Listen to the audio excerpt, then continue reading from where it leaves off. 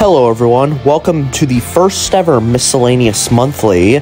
My name is Tim, and today we're going to be talking about unbuilt architecture, and specifically, we're going to be discussing some of the coolest examples of it, because there's a lot of it. When I'm talking about unbuilt architecture, I'm not talking about a simple two-story house in a cornfield in Iowa that was designed by some multi-billion-dollar corporation. I'm not talking about that. I'm instead talking about the unique projects designed by some of the craziest and smartest people in the world. Projects that were absolutely way ahead of their time, or were just way too expensive for their time and were totally feasible, or buildings that are just not feasible even with today's technology. So we're going to be checking out some of those, and hopefully you guys comment which one's your favorite in the end. Hopefully in the end you guys can comment which one is your favorite, because I personally have my favorite, but I'll reveal that at the end. Now, a disclaimer for this video is that I am not going to go in chronological order from oldest to newest. I am just going to go in order from my least favorite to favorite. That is what I'm personally going to do. So, in the beginning, I'm going to talk about the buildings that I don't really care much for, and then later on, I'm going to talk about the buildings that I really like. The buildings that I think are truly spectacular and that absolutely should have been built, but some lame government, for some reason, decided, nah, we're not going to fund this. Because, as I said earlier, they're a lame government. Why would they fund cool things?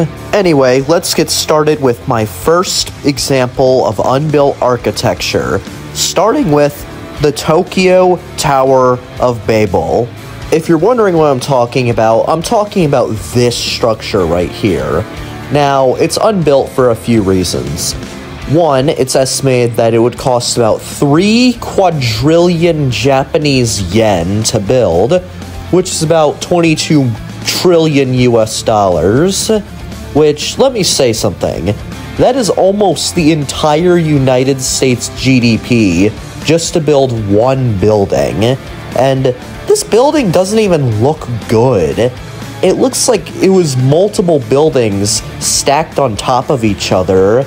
Oh, and so the thing I want to tell you about this thing is supposed to be 10 kilometers tall, or about 33,000 feet, which would make it about 4,000 feet taller than Mount Everest. Yeah, that's something that's pretty impressive, to be honest. Like, no matter what way you put it, I think that's pretty impressive. And it's also supposed to house about 30 million people, which is comparable to the population of Jakarta, Shanghai, and even Tokyo, even though it's a couple million less than Tokyo and Jakarta. But still, it's kind of comparable, and it's extra impressive considering that this is just one building that's supposed to house that many people. But one of the reasons that I think this building wasn't built was its price tag. Now, the math was done on this structure, and it was estimated that it would cost at least 22 trillion US dollars to build, which is about 3 quadrillion Japanese yen. For reference, that is a little less than double the Japanese national debt, which is currently sitting at about 12 trillion US dollars, or about 1.5 quadrillion Japanese yen. So the Japanese government kind of has two choices. Either go 22 trillion extra dollars in debt, building this giant metal structure that's 33,000 feet tall, or pay off all their national debt and have about 10 trillion extra to do literally whatever they want with. Yeah, if I were them, I would go with the second option, because this thing is cool in just how utterly ridiculous it is in its scale and engineering, but I don't think it's worth it for the price tag. Like, I think just building this thing would absolutely destroy Japan's economy. It would probably destroy an entire continent's economy, to be honest. Another thing about this structure that would have made it horribly impractical was the foundation that it would have probably required, because according to the sketches and math that went behind it, This building would weigh approximately 10 billion tons, which, if it were actually built, would make it by a very, very, very vast margin the heaviest structure ever built by humanity, making it many, many times heavier than the current heaviest structure on Earth ever built by humans, which is believed to be the Three Gorges Dam in China, which in concrete alone weighs 144 billion pounds. That's not even accounting for the steel. That's just the concrete alone. And yet, this tower would weigh so much more than it. My issue with the Tokyo Tower of Babel is mainly its looks, its cost, and other things like that. I don't hate it, but out of all the architecture in this video, it's my least favorite one, solely because of its looks. I just cannot get over its looks and the way it was designed, but other than that, I think it is a seriously cool building. Like, it's really cool. The fact that it's taller than Mount Everest, I think that is just utterly insane, and you know what? It shows that the architect behind it really did not care about limitations, and that's something I can respect. Now we are on to Structure 2, which is actually multiple different structures that were supposed to be built instead of something else, and it happens to be in New York City.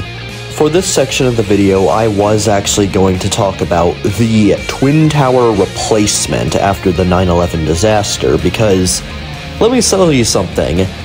The process that went from this to this is actually surprisingly complicated, believe it or not, because there were a bunch of different building designs, there was a bunch of debating on whether or not anything should be built at all, and there was just a whole lot of discussion about it. I'll have some videos linked in the description about it, because I personally think it's a little too complicated for me to discuss, because it's a frankly complicated issue that I feel like I might butcher, so I'm not gonna discuss it. Instead of discussing all of these conceptual towers, I'm gonna be discussing one of them that I don't particularly like. But yeah, the reason I put this particular section in the beginning of the video, right after the Tokyo Tower of Babel, is because some of the concepts that I found were kind of horrible. This one right here is my least favorite of all the concepts. Now, the picture on the right is the picture of the concept, while the picture on the left is the picture of what we ended up getting, the One World Trade Center. Now,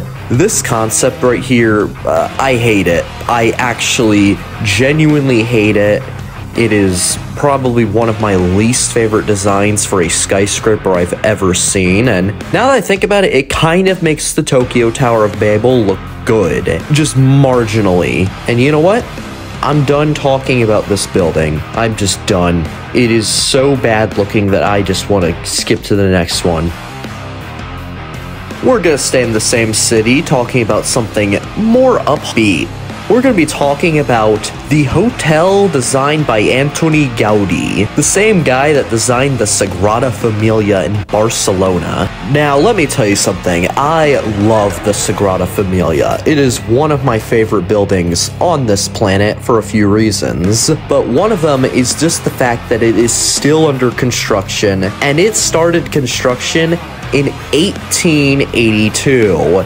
Which, believe it or not, makes this one building older than the following: Nintendo, Coca-Cola, Starry Night by Van Gogh, and the Eiffel Tower. This building predates all of them, and is still under construction. That should give you an idea of just how insane this building is. And this building is being built with modern technology, and it's still taking that long. I think that's genuinely insane. Now, the same guy who designed this building, Antoni Gaudi, decided to design a hotel for New York, and it's often referred to as New York's Sagrada Familia, and it looks like this. This is Hotel Attraction, and it is probably one of my favorite buildings in this entire video. It's not my actual favorite building in this video, that'll be coming up soon, but this building right here, I really like its design. I think it's like Art Deco mixed with the Sagrada Familia. It's kind of like perfect for New York, but there's an issue I have with it. It only has 11 floors according to some online sources.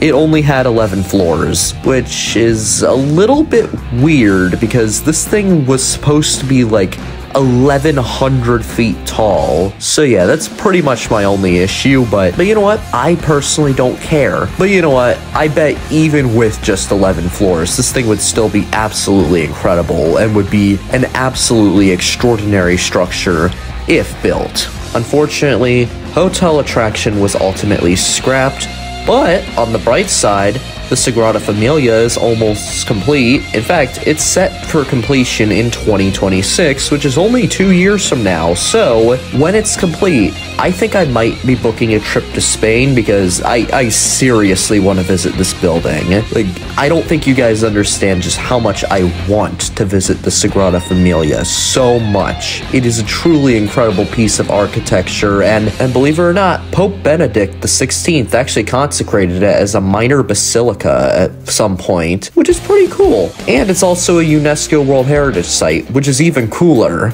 The next building I'm going to talk about is none other than Crystal Island, which was supposed to be this mixed-use structure that was going to be built in Moscow, Russia, and it was designed by Norman Foster. The Crystal Island Tower would have basically been this tent-shaped building. At 450 meters, this building would have been among one of the tallest buildings in all of Russia, and one of the tallest buildings in all of Europe as well. The Crystal Island project itself was going to be used as an indoor-outdoor park, which allowed people to do cross-country skiing and ice skating in the winter. The building would have also been a cultural expedition, performance hall, hotel, apartments, retail and office spaces, as well as an international school as well. And there were even going to be wind turbines and solar panels built into the actual structure. But unfortunately, this building was canceled in 2009 because of the global economic crisis that happened between 2007 and 2008. With that out of the way, let's go from the 21st century to the 20th century, and let's talk about Hitler's plans after World War II. If Germany won World War II, Hitler would have made Germania, otherwise known as Berlin, the world capital. And in this world capital, it would have contained some truly monumental structures that would have only been rivaled by some of the most spectacular of ancient civilizations. But the piece de resistance of this city was none other than the Vauxhall. Planned to be 350 meters wide, 350 meters long, and 290 meters tall, or 950 feet tall, making it almost as tall as the Eiffel Tower, which at the time was one of the tallest structures on Earth. Now, the Vauxhall was a very special concept for one reason. It was able to hold about 180,000 people, and when I say it was a planned concept. It was never built because Germany lost World War II. But if it were built, it could hold up to, or possibly even over 180,000 people, and it's estimated that this building was so big, the conceptual building was so big on the inside, that when filled with people, it would have its own microclimate, and get this, it would rain inside the building. I'm not kidding, it would actually rain indoors in this building from the condensation of everyone breathing, which is horrible, but also seriously impressive when you think about just about what is required to make such a fairly gross thing possible. And other than that, there isn't really too much about the Vauxhall, because it's more of a meeting place. It's more of a giant indoor auditorium, indoor stadium. It's more of a giant indoor stadium than really anything, so there isn't exactly too much crazy things about it. And on to the next structure. The next structure is a little more grand, and it happens to do with the enemy of Nazi Germany. That's right, the Soviet Union. And this structure was conceived in 1937. the same year as a structure that will appear later on in the video. And this structure is known as none other than the Palace of the Soviets. Which, let me say this is actually a really cool building. I actually really like the design of it. I think it's cool. This postcard of it is awesome. Like, why don't we have postcards of conceptual buildings on it in the United States? If you go to somewhere like Miami or San Francisco, it's like, greetings from Miami, or greetings from San Francisco. And it's always the same buildings that you've seen over and over again, whether it be the Golden Gate Bridge, the Miami skyline, the San Francisco skyline, or some boring trees, or boring animals. It's never something cool. It's never something that doesn't exist, like conceptual architecture. We need more of it. We need conceptual architecture on our postcards, because that will show the world that we are cool. I'm done with my tangent on being upset that the United States doesn't have conceptual architecture on its postcards, but now I'm actually going to talk about the Palace of the Soviets, which is really cool. The style of the Palace of the Soviets was an Art Deco neoclassical hybrid that was to be built on the site of the Cathedral of Christ the Savior, which was actually rebuilt considering the Palace of the Soviets was also never built. The Palace of the Soviets was supposed to basically be the house where the Supreme Soviets would have sessions, which, if you don't know what they are, they're a part of the Soviet government, part of Soviet legislature, and that's kind of all I really know about them. But with the purpose of this building out of the way, now we can talk about its physical dimensions. The building itself was supposed to be 416 meters tall, meaning that if it were built in 1937, it would be the tallest building in the world, making it taller than the Empire State Building, basically being an excuse for the Soviets to laugh at the United States like, haha, we have a taller building than you. That's kind of what it would be like. Inside the palace, there will be a massive grand hall that is 130 meters wide and 100 meters high, which is able to hold 20,000 people, unlike the Volkshall being able to hold over 180,000 people. And to my knowledge, there is no microclimate or breath condensation rain inside the Palace of the Soviets, so that's an improvement. And if you've been looking at some of these pictures, you'd notice that there's a statue of a man on top of this building. That man is Vladimir Lenin, and that statue is 100 meters tall, or 330 feet tall. So take Godzilla from his 2014 movie, and basically put that on top of a building. That is basically how big this statue was going to be. And that statue, keep in mind, was already on top of a really, really big palace. A few more cherries on top of the Soviet sundae is that this building, if built, would weigh about 1.5 million tons, making it quite possibly one of the heaviest buildings in the world at the time. And according to Wikipedia, this thing apparently would have had 187 elevators. I don't know how, but somehow this thing would have 187 of them. And before I move on to the next building, I'll tell you that, believe it or not, I'll tell you that the Palace of the Soviets was actually started. The construction of it actually started. The construction of the Palace of the Soviets started in 1933 with the foundation because, well, that's where you start a building. And then, unfortunately, construction kind of halted. Construction kind of halted forever in 1941 as Germany invaded Russia. And, well, that's why it was never completed. Anyway, the next structures are just going to be honorable mentions because there are a lot of unbuilt architecture structures. Those first few, those are the ones that I was really interested in. These are the ones I wasn't entirely interested in, but my 5 favorite are going to be after this. So I hope you stick around. Exceed 4000.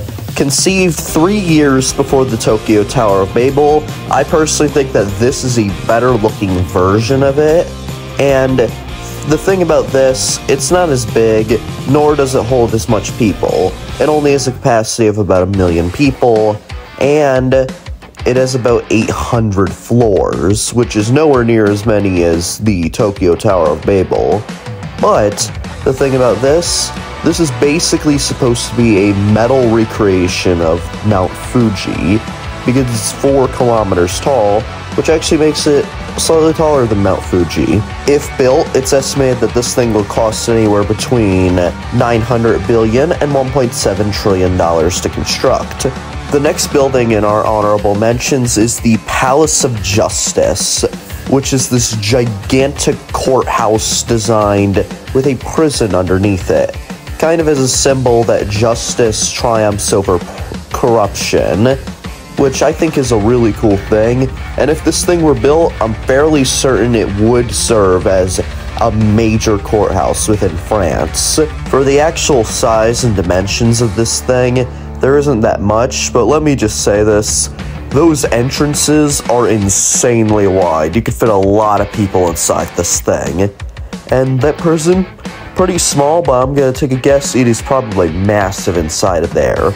Because if you look closely, those are people. And that's literally all I have for this structure. The Manhattan Dome is a 2-mile wide, 1-mile tall dome that is basically supposed to be built over top of a large portion of Manhattan, and it was designed by Buckminster Fuller. For the actual dome itself, there isn't that much to talk about, but this is one of the most insane mega projects for one reason. It doesn't cover the entirety of Manhattan, and another thing about this dome appears to be entirely transparent. So, what exactly would it even be made out of? For my last honorable mention, I chose something kinda stupid, and it's none other than the Dyson Sphere. This is basically a giant shell that's supposed to orbit around the sun and completely encompass it, or partially encompass it, depending on which design you use. It's estimated that this thing will cost $1 octillion if built, which makes it orders of magnitude more expensive than the Tokyo Tower of Babel or anything in this video combined. But if this thing were built, our energy needs would pretty much be solved forever, because the sun produces more energy than we even know what to use for. So yeah, this thing is an absolute monstrosity of an engineering task, but theoretically it is possible to build, and if it is possible to build, I think that's pretty cool. And now, it's on to my 5 favorites. For my top 5 favorite pieces of unbuilt architecture, we are going to start off with something that is just straight up impossible, even with today's technology. I am, of course, talking about International Space Elevator! I think it's kind of obvious on why this structure was never built. First off, it was first conceived in 1895. I kid you not. Out of all the years for it to be conceived, it was conceived back in the 1800s. Luckily, the International Space Elevator is a relatively simple idea because it only has 4 parts: an anchor, a counterweight, a cable, and a climber. The climber climbs up the cable towards the counterweight, which is in orbit, and that's what keeps the cable taut so that the climber actually works. And the anchor keeps the whole thing secured onto Earth itself. Turns out, the International Space Elevator doesn't actually have a definitive height. It could range anywhere between 35,000 and 100,000 kilometers tall. And let me just say this, the 100,000 kilometer tall option is probably much less feasible, considering the fact that that cable has to resist all the tensile forces from the counterweight. Even more importantly, to work properly, both the Earth and the counterweight are going to have to do 1 full revolution every 24 hours. and because of angular momentum, the counterweight's gonna have to go a lot faster in order to even keep up with Earth's rotation, which I found out is actually about 1,000 miles per hour.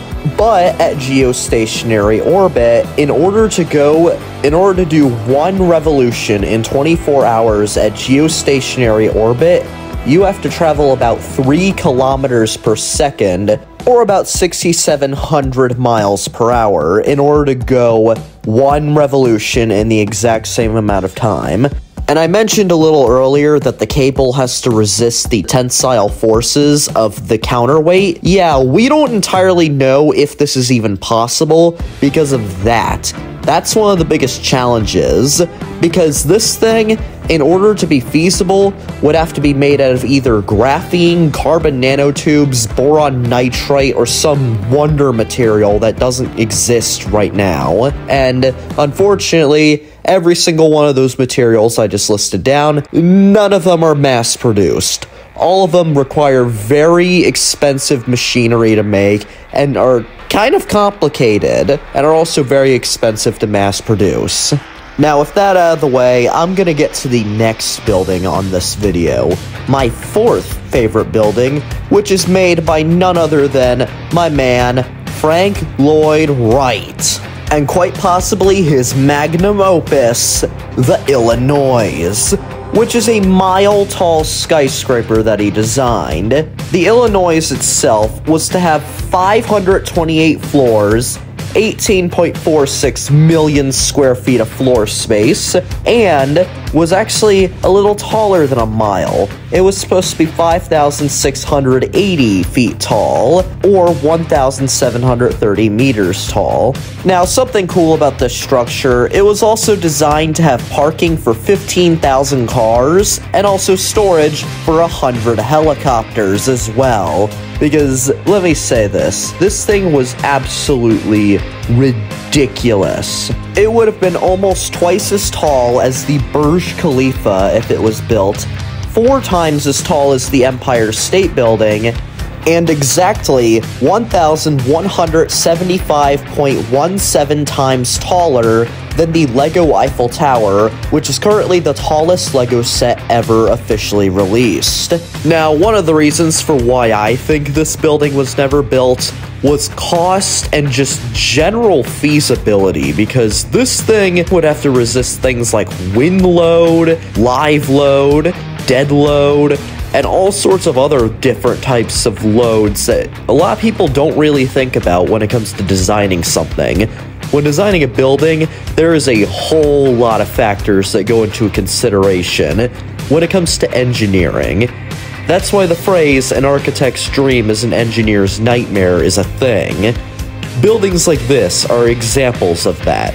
For an architect, this building is wonderful, but for an engineer, this building is an absolute monstrosity. In fact, pretty much everything on this video is an absolute monstrosity for engineers.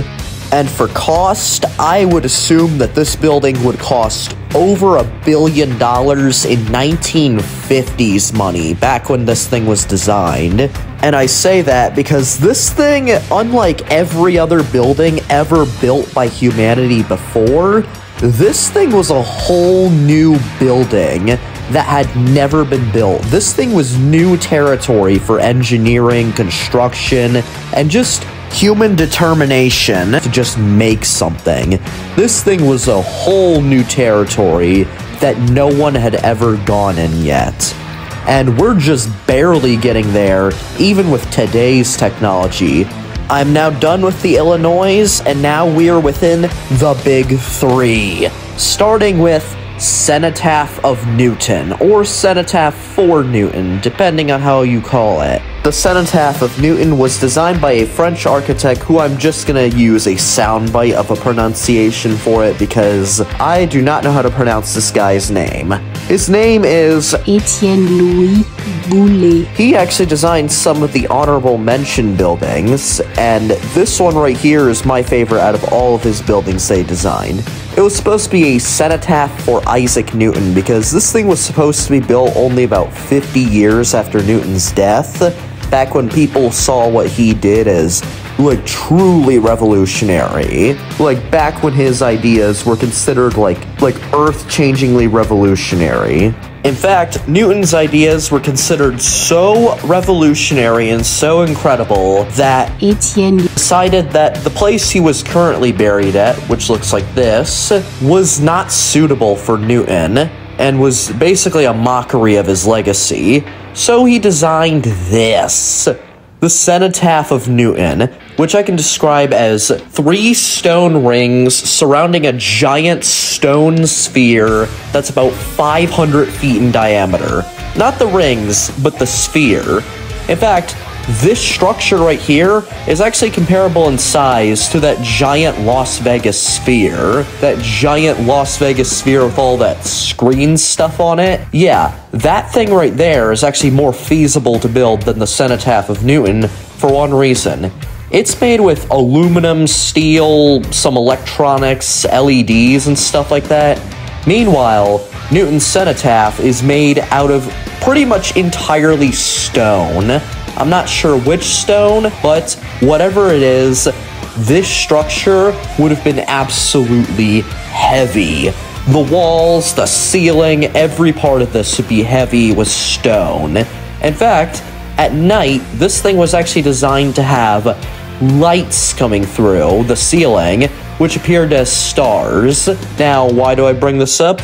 I bring this up because those were in the ceiling, which might have been a potential cause for structural integrity issues for one reason. The cenotaph of Newton was also designed to have a giant chandelier inside of it to resemble the orbits of the planets around the sun. And this chandelier right here is already gigantic.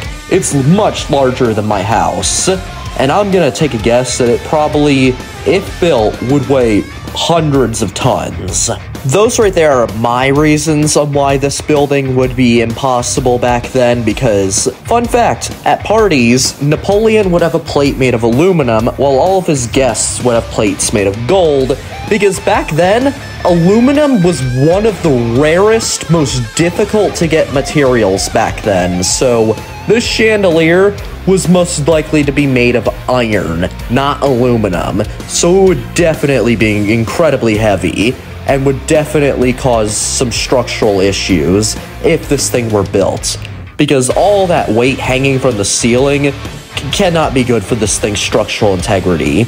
And with that out of the way, let's go from the 1700s to the 1900s, specifically to 1937 in France, with none other than the Lighthouse of the World, but known in French as Phare du Monde. I hope I'm pronouncing that right, and it was designed by a man whose name I also cannot pronounce, so I'm gonna use another voice clip of a pronunciation for it. Eugène Freycinet Decided to design the Lighthouse of the World for the 1937 Paris World Fair. Also, this thing has a lot of really interesting things. Yeah, that spiral structure you see, yeah, you have to drive up that, and that's what makes this thing really cool. The fact that there's no elevator, nope, you just drive up the tower. And if this thing were built, it would have been the tallest building from 1937 all the way up until 2010 with the completion of the Burj Khalifa. If it were built back then, even today, it would be the second tallest building on Earth at 2,300 feet tall, or 701 meters. And let me say something, this building was not built for a various amount of reasons, one of which is I'm not sure if the concrete back then was entirely strong enough for, you know, to drive up. I'm not sure if the spiral part would be a really good idea, considering that reinforced concrete did exist, but I'm fairly certain this thing, with back then's technology, was just straight up not possible due to its sheer size, the sheer amount of weight it had, and also the cost. The building's supposed budget was $2.5 million, which I'm just gonna say was nowhere near enough to build this thing. Absolutely not even close. This thing right here you probably couldn't even buy the land that this thing's foundation would take up for $2.5 million today. Especially considering the fact that this thing was supposed to be built in Paris, where the average land price is 255 euros per square meter, let alone build a 2,300 foot tall concrete skyscraper lighthouse hybrid. If this thing were built, I would estimate that the actual budget would be closer to over $100 million, because concrete may be cheap, but considering this thing's size, this thing would need lots of concrete and lots of steel. You can't just make it out of solid concrete, because it would crumble. You need reinforced concrete for something like this. But its infeasibility for cost is not the reason why I put it at my second place favorite piece of unbuilt architecture. I put it here because I genuinely love, and I mean love, this structure. This structure is absolutely incredible. Like, this thing just looks like it came straight out of a Dr. Seuss book, and I just can't get over that. This thing should have been built. For all we know, if this thing were built, World War II might have never happened. More about the building itself. As you probably heard, it's called Lighthouse of the World, meaning it would function as a lighthouse, and if it were built, it would be by a vast margin the tallest lighthouse in the world, because the current tallest lighthouse in the world is the Jeddah Port Lighthouse, which is only 436 wimpy feet tall. Pathetic. That is seriously pathetic in comparison to Lighthouse of the World. And you know what? Lighthouse of the World deserves its name if that is the competition it gets. Some more things about the Lighthouse of the World is that if it were built, it would have the world's highest parking garage at about 1,600 to 1,700 feet above the ground. And it would have the world's highest restaurant at about 1,900 or 2,000 feet above the ground, which is higher than the current highest restaurant in the world, the Mosphere, which is positioned on the 122nd floor of the Burj Khalifa. And let me say this restaurant would be able to accommodate 2,000 guests, making it a massive, massive restaurant. Surprisingly, it wouldn't be the largest restaurant in the world, as the current largest restaurant in the world is in Damascus and has capacity for about 6,000 people. And on that note, I don't have anything else to say. I'm gonna head to my number one pick because, well, I just don't have anything else to say. It's a really cool lighthouse. It's a giant tower that's 2,300 feet tall, and if it were built, I think the world would just be a better place. It would be a lot goofier and cartoonish because, as I said earlier, it looks like something out of a Dr. Seuss book. And now, let's go to my number one pick. I have saved the best piece of unbuilt architecture for last. This is a piece of architecture that is in Japan. It was designed in the 2000s, and it's supposed to be 2,004 meters tall. It's going to be 14 times taller than the Great Pyramid of Giza, and if you take the word pyramid and think hard about unbuilt structures that resemble pyramids, you know what I'm talking about. I'm of course talking about the Shimizu Mega City Pyramid, my number one pick for the best piece of unbuilt architecture. Like, where do I even begin with this thing? First off, it is supposed to be built in the Bay of Tokyo, built atop 36 pylons spread out over an area of 8 square kilometers, so this thing is not going to be small. In fact, each of these concrete pylons are probably going to be the biggest concrete structures we've ever built, but that's beside the point. This thing is utterly incredible. Like, there are just so many cool sketches of the inside of this thing and just how it would function. It's supposed to be a pyramid that is home to 1 million people, rather than an Egyptian pyramid, which only houses one decomposing corpse. The pyramid itself isn't just one pyramid. Turns out, it's actually 204 smaller pyramids arranged in a way that they can build one giant pyramid, and inside of it, there's supposed to be 24, like, skyscraper structures that have about 80 floors, and those are just some of the inhabitable spaces. And within the 204 pyramids, there are actually going to be 55 smaller pyramids, which are also going to serve as residential areas as well. Each of them are actually going to be about the same size as the actual Great Pyramid of Giza, and the pyramid trusses themselves are going to be made out of these giant tube structures that run for about 86 miles and contain walkways, elevators, escalators, high-speed rail, whatever is going to be in there.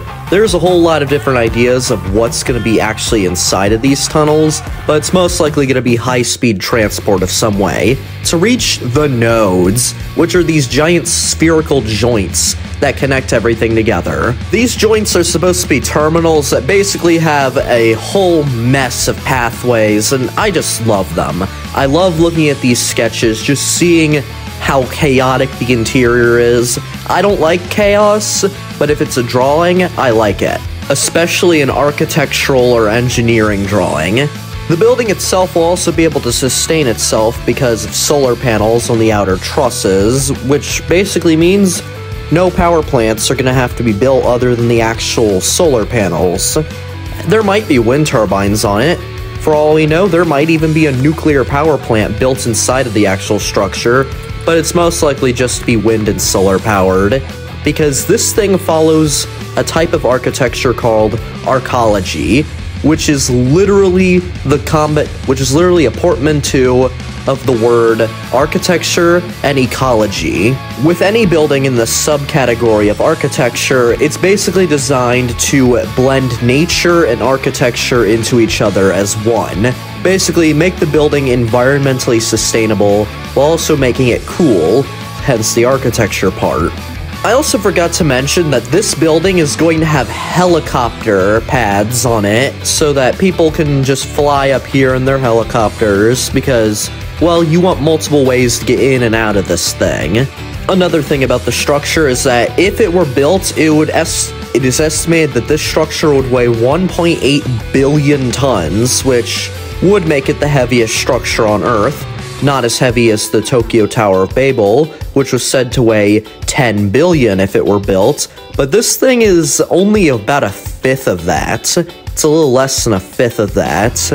So, it's not exactly lightweight, is what we would say. And for cost, it's estimated that this building, if it started in 2030, it would have an estimated construction cost of $600 billion. And speaking of its construction starting in 2030, it is estimated that this thing will be complete in the year 2110, if started in 2030, which I will be extremely old by then, and I hope I am alive just to see this thing in its full glory then.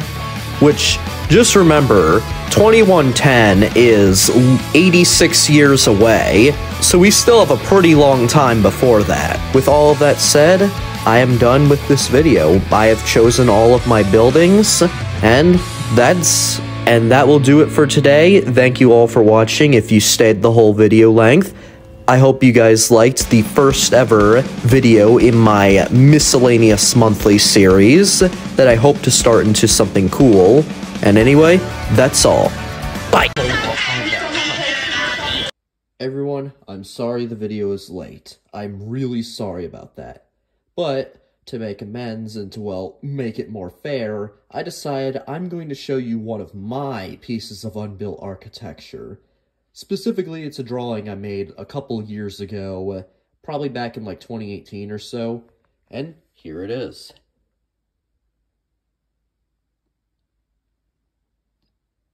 Yeah, I wrote Peace on Earth on the building because when I was designing this thing, the 2018 Winter Olympics were happening, and, well, the Olympics are a time of peace, and that's kind of what. And if you want, you could stop and read all this stuff. And, well, that's literally all. Bye.